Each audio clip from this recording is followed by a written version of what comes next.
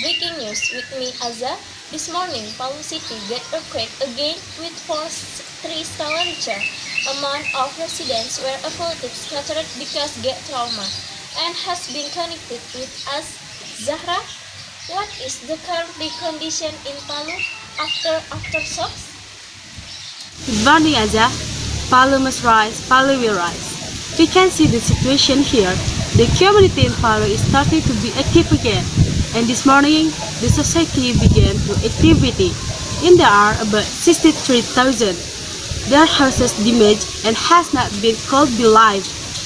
The other reason they still here is because there's been a few aftershocks, but they are still survived.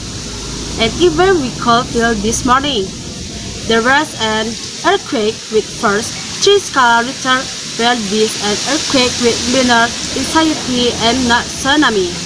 And beside me, there is already Mr. Raju. Good afternoon, Mr. Raju.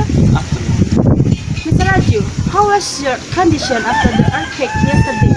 I'm still trauma because a lot of aftershock that happened like this morning, and afraid that will be another aftershock. And how about your family, Mister? Until now, my family has not responded. Every day I try to find my child and my way. Please pray for my family. But how condition your house? As you see before, my house was destroyed with only the skeleton, and I hope the government can have used more in renovating our house. Okay, thank you for your time, Mr. Raju. My team and I were saddened by the disaster that hit you and other residents of Palu. Okay, thank you, Mr. Raju. And so, information that we can convey directly for Palu. Back to the studio, Azza. Thank you for the information, Ms. Zahra. Now, we move to review camps where victims are treated. We are already connected with our volunteer, Ms. Charida.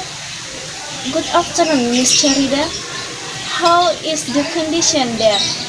Some of the victims are currently evacuated in the village, which are used as temporary shelters.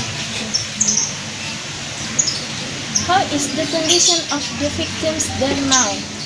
Many victims suffered minor injuries and still need medicines for the victims. They also need clothing and food for daily until now. Many volunteers have sent aid such as money, clothes, and food. Has the government distributed aid? To date, the government has provided financial aid and other needs, and the victims were helped by support from the government and volunteers. Thank you for the information provided, Ms. Charida. Palu must rise, Palu will rise. Today's breaking news. I'm returning and enjoy the next program. Bye. Orang ingin tahu kapan tuh badai datang. Orang ingin tahu kapan musibah datang. Yang orang tahu Tuhan sayang patorang. Basa berdoa torang panjatkan. Merjot orang baku sayang, merjot orang baku jaga, merjot orang baku